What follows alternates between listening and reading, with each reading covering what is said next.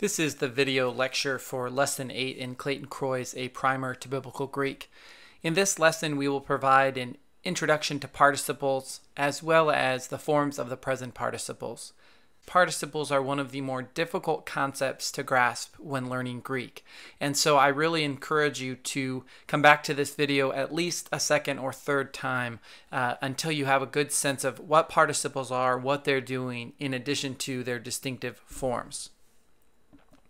So let's do a brief review of the Greek parts of speech.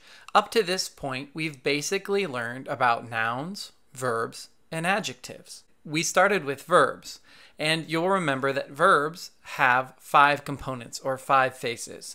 They have tense, which denotes both time and aspect. They have voice, which is the relation of the subject to an action. They have mood, which is the relationship between the action and reality. They have person, first, second, and third person, and they have number, singular or plural.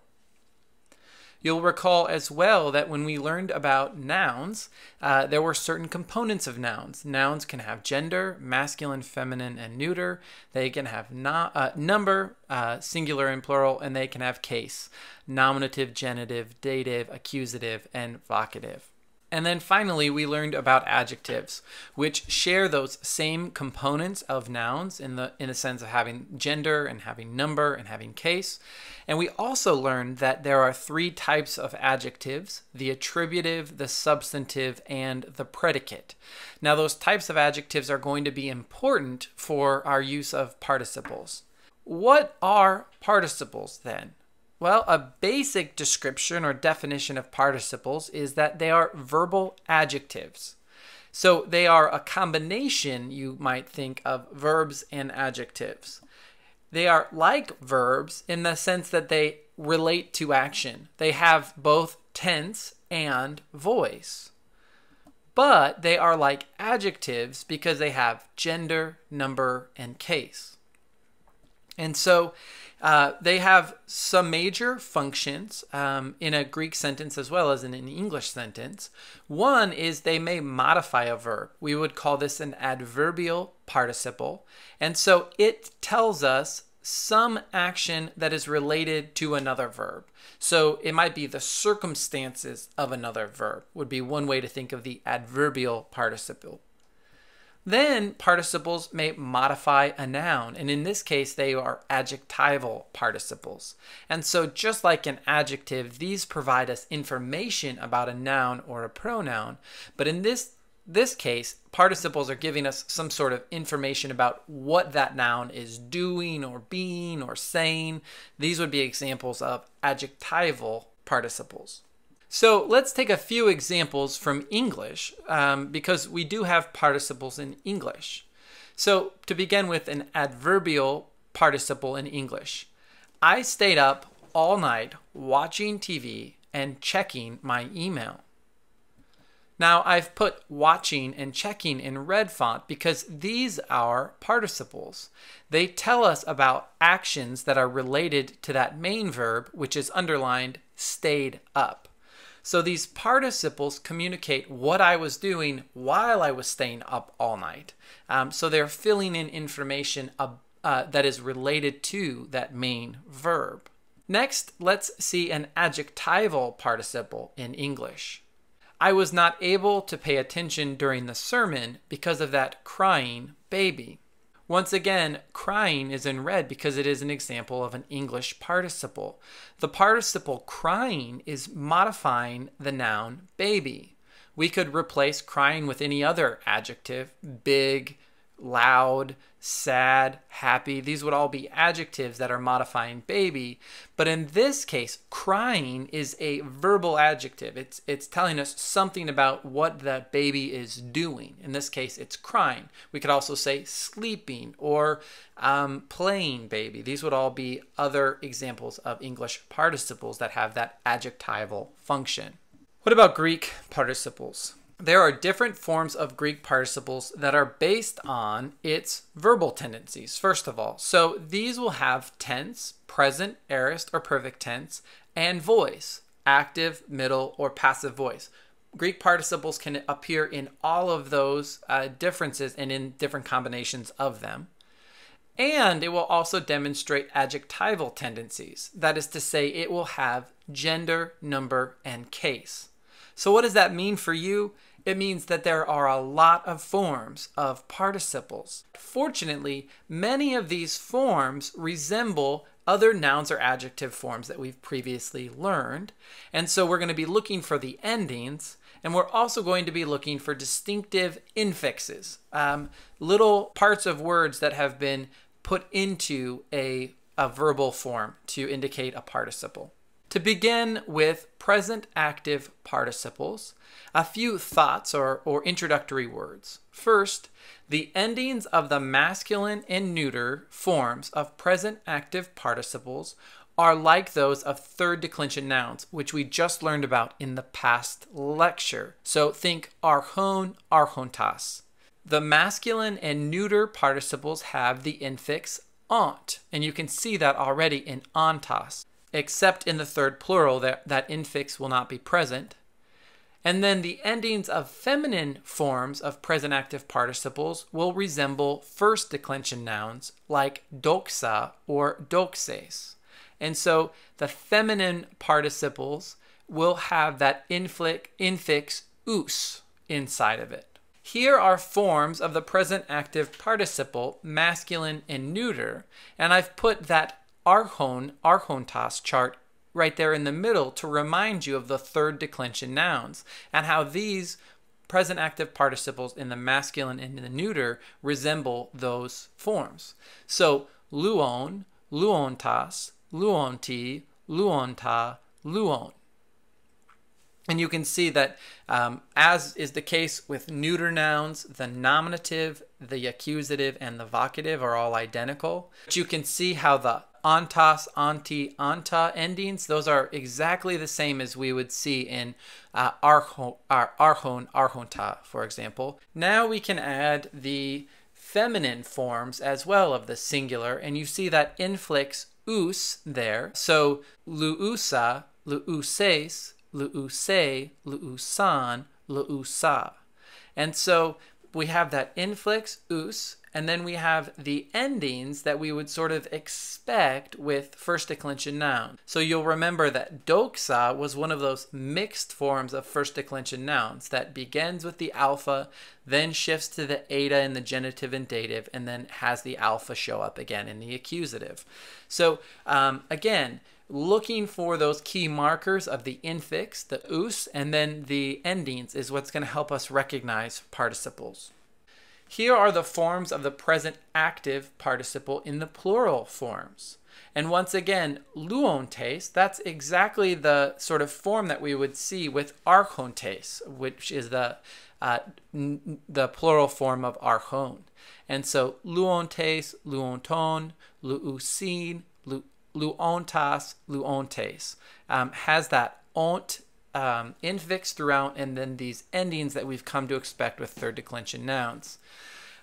Similarly, luusai, luuson, luusais, luusas, luusai, these endings are identical to first declension noun endings for their plural forms, and we have that consistent us infix. So please beware, however, that luonta, which is can be either masculine singular accusative, as we saw in the last chart, or it can be neuter plural nominative, neuter plural accusative, or neuter plural vocative, and only the context will tell you which form it is. Again, to start with the present middle participles, just some guiding principles as we did with the present active participles. The endings of the masculine and neuter are identical to the second declension nouns. So think of logos or ergon. The endings of feminine forms are identical to first declension nouns. In this case, think about agape. And for all forms in the middle voice, there is an infix men. So again, here is this chart, and while you might get overwhelmed with these 15 forms, what you're really after is being able to distinguish the component parts that help you. So you can see the men infix throughout is indicating that we are in the middle voice for this participle.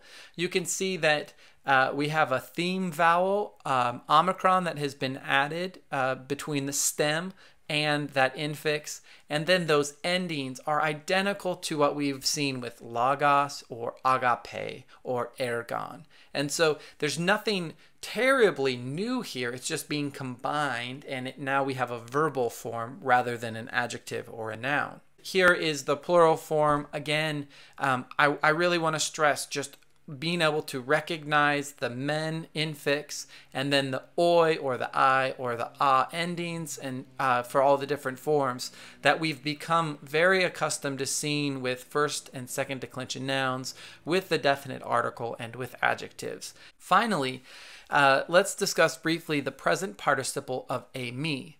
Fortunately, what I really want to stress is that these are identical to the forms of the present active participle of luo without the stem lu. So you just get rid of lu and you have the forms of the present participle. So you see on, but it was luon, which is what we are used to with that masculine nominative singular participle. And then after that, antas, anti, anta, and so forth, we've simply gotten rid of that stem lu.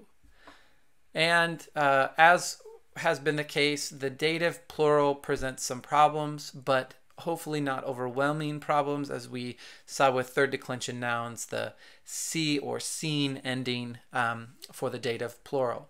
Now we get into some of the more complex nature of participles. If all of those forms aren't overwhelming enough, the syntax of the participle can actually be more tricky or more difficult. And really what you need to know in advance is it will get better with time. It will get easier and simpler for you to understand what's going on the more you work with participles. So, as verbal adjectives, participles function like adjectives, as we've already said. And so they can be attributive. That would be that they are modifying a noun. They can be substantive. That would be they're taking the place of a noun. Or they can be predicate, which is they are renaming or asserting something about a noun. In this case, they would probably use a linking verb to be in the translation. So participles in the attributive and substantive positions take a definite article and have an adjectival function. They are modifying a noun, like we saw in those English examples earlier in the lecture. Participles in the predicate position, however, do not take a definite article, and they have an adverbial function. They are saying something about that main verb or another verb in the sentence. And finally, please note that tense, the tense of a participle, denotes the kind of action, and it is non-temporal. So the present tense, for example, usually denotes action that is simultaneous with the main verb. It is linear or ongoing action, but it doesn't necessarily tell us anything about when it happened. So it's non-temporal, but it's giving us something about the kind of action. So the present tense, once again, is usually action that is simultaneous with the main verb. So let's see a few examples of the Greek participles. First of all, the Greek attributive participle. Remember, the attributive is attributing something to a noun. It's modifying a noun. Ha pistion aner, or perhaps ha aner ha pistion. You'll note, first of all, that both forms have the presence of the definite article before the participle. In the first one, ha pistion aner, the definite article is before the participle, and the participle sort of is in between the definite article and the noun. With the second example, ha aner ha pistion, you see that both the noun and the participle have their own definite article. This participle modifies a noun, in this case aner, and it agrees in gender, number, and case, indicated in the second example, especially by the repetition of the definite article. So in this case, we would translate it something like the believing man or the man who believes. Generally speaking, with participles, if you can make it into an ing verb, that is sort of a default way to translate it. It's totally acceptable. And you'll hear me make translations where I use the man who with that relative pronoun who, because it's perhaps a little bit more idiomatic, but you will always be safe with the believing man or something like that. Okay, let's see an example of the substantive participle now. He baptizomene, or if we wanted to see a different case, te baptizomene. So once again, we see the presence of the definite article before the participle, usually. In this case, there is no noun, and so the participle is standing in the place of the noun. And so we see the men infix, which tells us that we are in the middle or passive voice. And so this would be an example of the being baptized woman, or to the being baptized woman, if we want to see the dative case. Or we might translate it as the woman who is being baptized, or to the woman who is being baptized.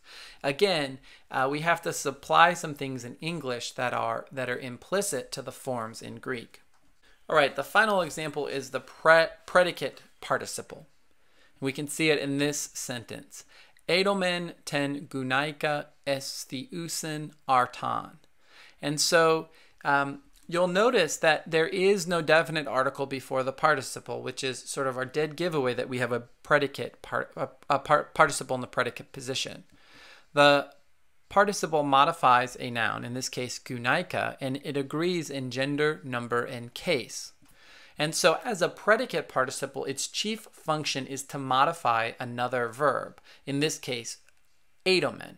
And so we would translate this as, we saw the woman eating bread. And so a translation will be more nuanced or perhaps open to interpretation, especially with these adverbial participles. And so we might say, we saw the woman while she was eating bread. And so we have to supply some English to bring out perhaps what the sense is in the Greek. Again, I just want to emphasize that these participles are going to seem strange at the beginning, but as we continue to work with them, they will begin to make more and more sense. We're going to do 2 practice and review exercises for this lecture. The first one is number 1.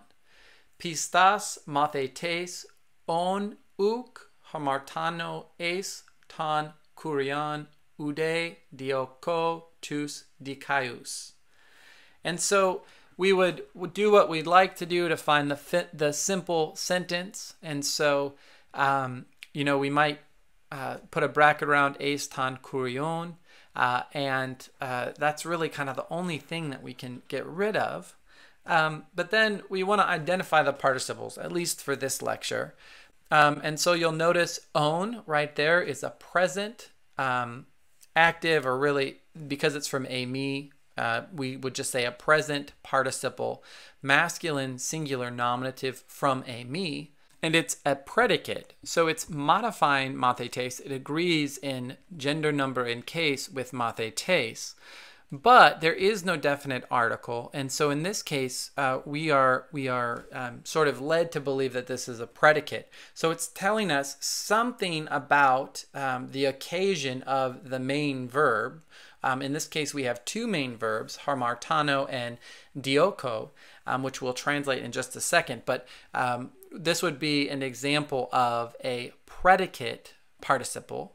And so we would translate this as, being a faithful disciple, I do not sin against the Lord, nor do I persecute the righteous.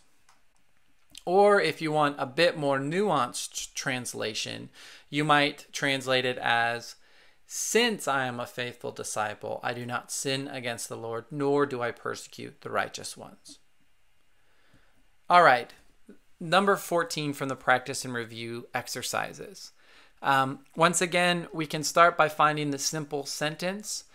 So we could get rid of, or put a bracket around, pros tas diakamenas adelphas.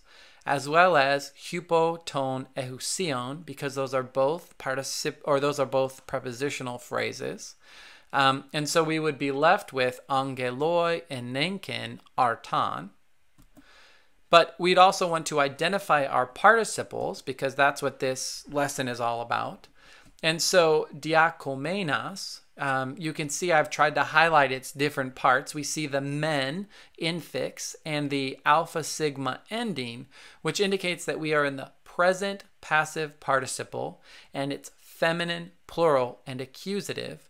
And here it is attributive, and it's modifying adelphas.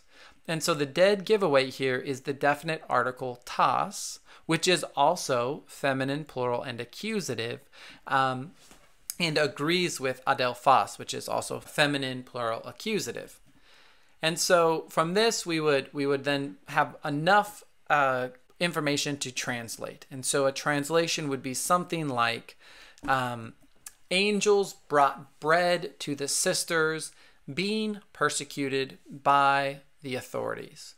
And so all of that phrase, being persecuted by the authorities, modifies the noun sisters. And so that's why we can think of this as an attributive use of the participle. All right, that is the end of lesson 18. Again, this is an introduction to participles. We are going to continue to work with participles in future lectures and lessons, but this will give you a broad overview to participles, and hopefully we will begin to add more nuance and complexity to the use of participles in Greek. Thank you for your attention.